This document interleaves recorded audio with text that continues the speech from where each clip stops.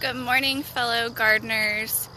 So I'm out in the tomato patch this morning.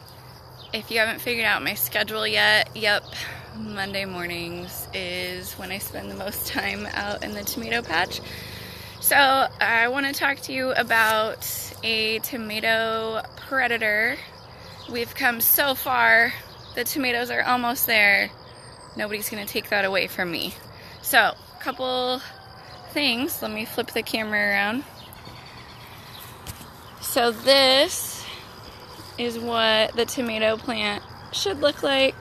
Okay, you can see leaves at the top, and then you come over to this tomato's next door neighbor and you see all the leaves have been stripped off the tops of this plant. You can see all these bare stems here.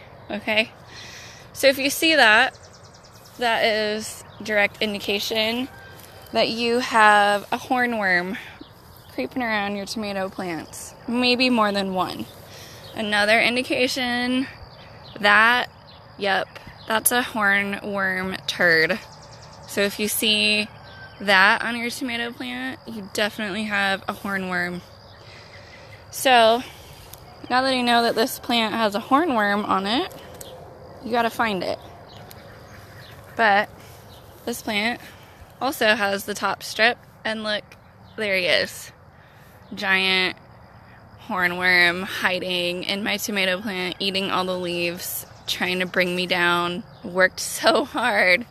So what I do is I simply just snap off the stem that he's already devoured, and I remove him from the garden.